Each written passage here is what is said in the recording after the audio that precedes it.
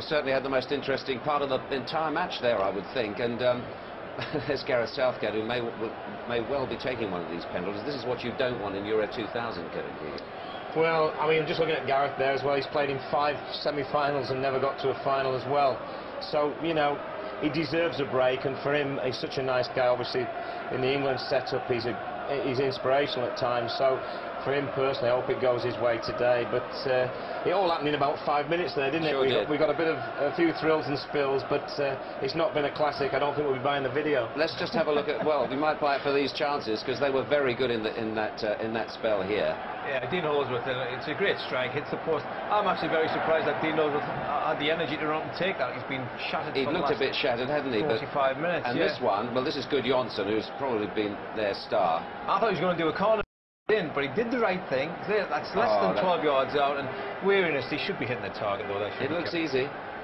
Yeah, this is a good save onto the post as well. I mean, it's been a game where, to be honest with you, I think Bolton have come out with a lot of credit, because they're not a Premiership side.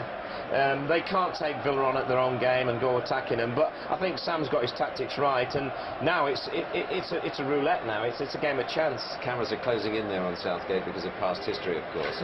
It'll be very interesting to see if he takes one. Are you in favour of the penalty system, Barry? Well, after seeing today's game, I certainly am, because I wouldn't like to sit through another one of these. But it is really difficult. But yes, I think it should be over on the day. Semi-final like this, I think it should be over and done with. The fixtures that the players have got now, and possibly that's one of the reasons why the players are weary. I am a little bit disappointed in Villa from the point of view that they just haven't shown enough to crack Bolton, who are resolute. You know, they stuck together, good solid team, but Aston Villa are disappointed. Didn't show the creativity just to break them open, and I think John Gregory will be. Kevin, as a manager, do you expect volunteers in this sort of situation? Definitely. I mean, you want people to come up and say, "I'll take one, boss."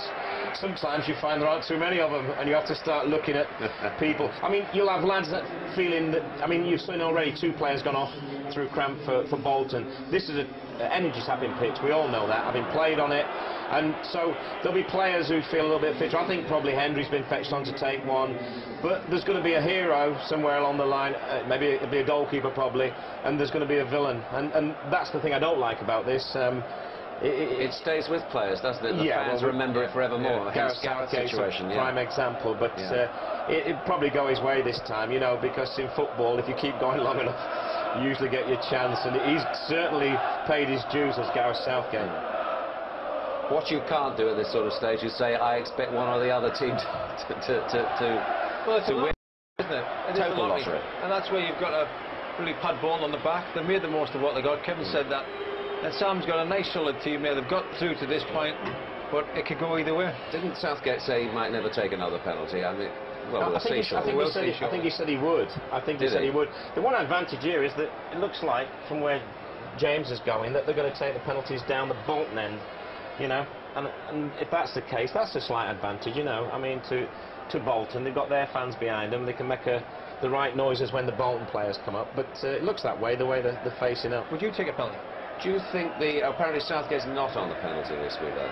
No. Not on. Well, I want to be on that not on list as well, because I wouldn't have the gumption to take a penalty. It's one of the things you've got to pass where you've done. It's when you've only got 3 players on the on list that you've got a problem.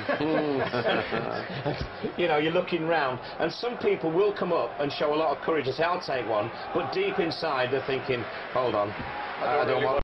They're going to put a wall up in front of the penalty. There's the psychological stuff going now. How do you think the goalkeepers feel? I always think that they kind of enjoy it in a way. It's a no-lose situation for them. They could be heroes, Kevin said it.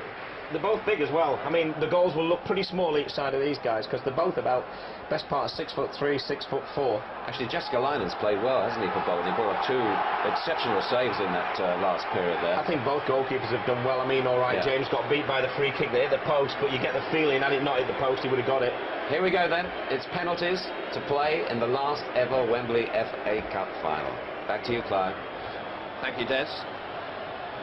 The Bolton goalkeeper, Jussi Jääskeläinen, did save a penalty in a Worthington Cup win over Sheffield Wednesday from Gilles de Bilde, very late on in the game, I recall. Steve Stone will be his first opponent. Just to remind you, it's 5 penalties each, and if that doesn't decide it, it's sudden death. Stone! Aston Villa lead by 1-0 in the shootout. That December night when Southgate missed his penalty at Upton Park, they effectively went out of the Worthington Cup to West Ham on penalties, but of course were reprieved by the Omoyimni oversight. Dean Holdsworth will reply for Bolton Wanderers against David James, who has saved 3 penalties this season, notably from Paolo Di Canio in the replay of that quarter-final at Upton Park. Holdsworth sends James the wrong way, 1-1 in the shootout. Well, there are goals there, we know that now. That's a good one. I wasn't quite too sure on his movement. He's gambled early, the keeper. Here's that moment we were talking about, Ron, because Lee Hendry, who came on as a substitute in the last minute of the game, who has missed a penalty for Villa this season, and who didn't kick the ball in the match, will now have his first kick of the afternoon. Certainly nerve-wracking. I mean, this is a kid loaded with talent. This is a kid that when he gets his run of games together will be, I'm sure, part of whoever's managing England. Hendry, through the hands of Jaskalainen. Big relief for him. Keeper did get a hand to it. Well, he's been unlucky with both penalties, the keeper. He's waited, he stood his ground and then elected to go, and very unlucky. A good penalty. Always difficult when they're rising in the corner. Scotland's Alan Johnston, who's done as well as anybody here this afternoon for Bolton. Saved by David James. Misery for Johnston, delight for James. Advantage Aston Villa.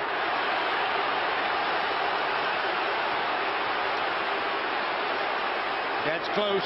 He didn't go quite as early as he did on the first one. And that's, you know, when his frame's covering, he's a big, massive lad. You know, we're talking to kids, there's another one. It's amazing, isn't it? 22-year-old Lee Hendry is now followed by 19-year-old Gareth Barry.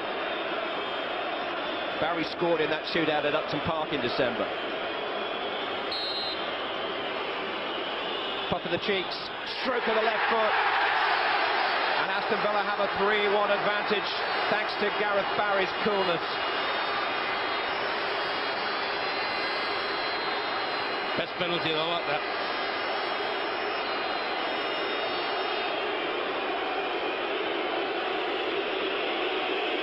Now, there's a little bit of war in nerves, isn't it?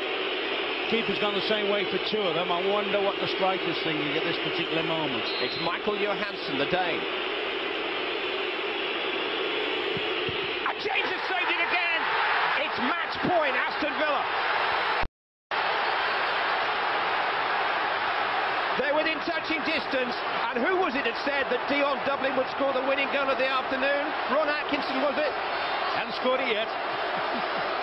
Well, Dion Dublin has the chance, thanks to David James' second save. You also get the feeling, didn't you, when that shot hit the bar? When Holdsworth's shot went over the bar, that whether that was going to be Villa's moment, and he wondered whether he would ever play again, let alone play again this season. Now, Dion Dublin has a chance to play in an FA Cup final. If he scores, Villa are there. Is this fate? Yes, it is. Dion Dublin books Aston Villa's return ticket to Wembley. It's an extraordinary tale. Whom in December broke a bone in his neck, whose career was threatened, and who has now thumped Aston Villa into their first cup final for 43 years. 43 years in which they've won the League Cup, won the European Cup. The longer you wait, the more you enjoy it.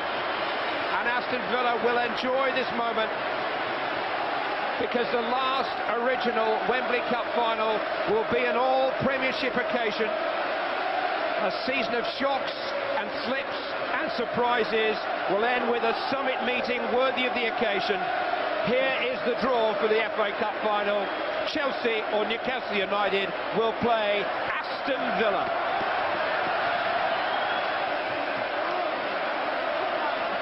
Dion Dublin's penalty gave them a 4-1 victory in the shootout.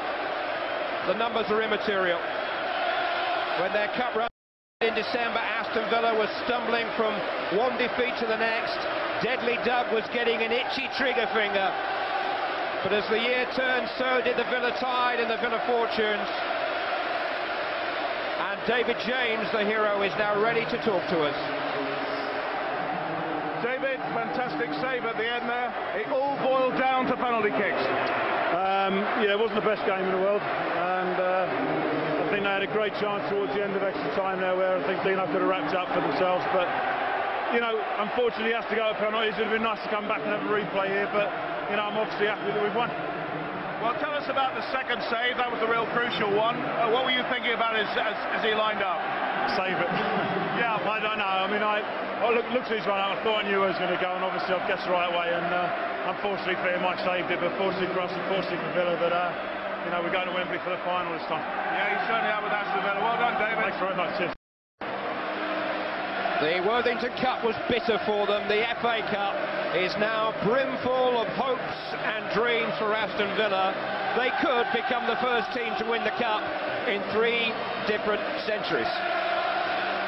Sam Allardyce will hope to bring Bolton back here for the playoff finals in May. Aston Villa are definitely coming back for the FA Cup final. We will be back with Des Lynam after this break.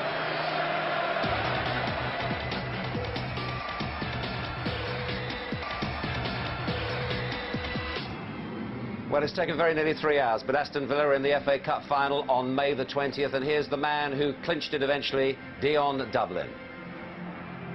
Dion, you had another chance if you'd have missed there, Aston Villa, but how nerve-wracking was that last penalty? Very, very nerve-wracking, but I think the job had been done by David James, to be honest. You know, he's a real hero. Saved 2 penalties at Wembley semi-final.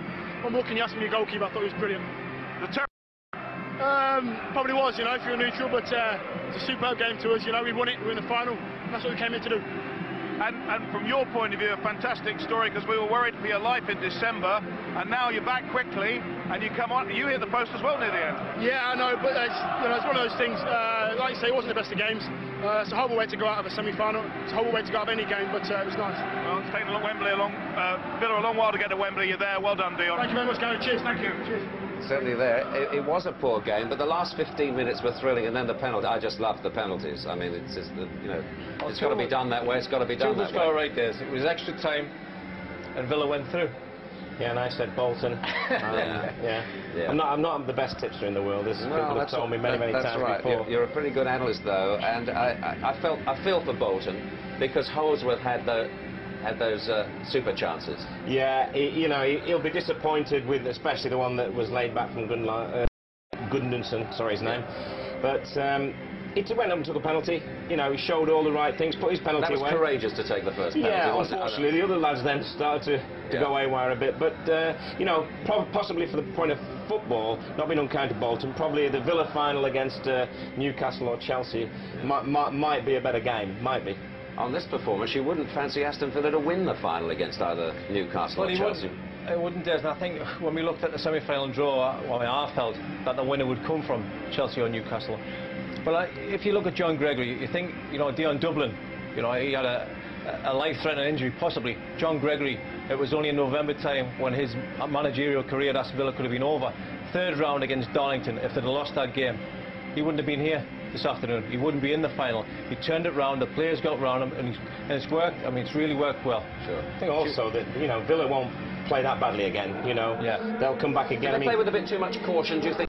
I just think that the players they needed to get on the ball and who could influence the game in a positive way, Carboni, Merson for sure. Merson was very disappointing today, and he'll look at the video and he'll hold his hands up. Carboni did 1 or 2 things, like he knocked in Joachim twice, didn't he?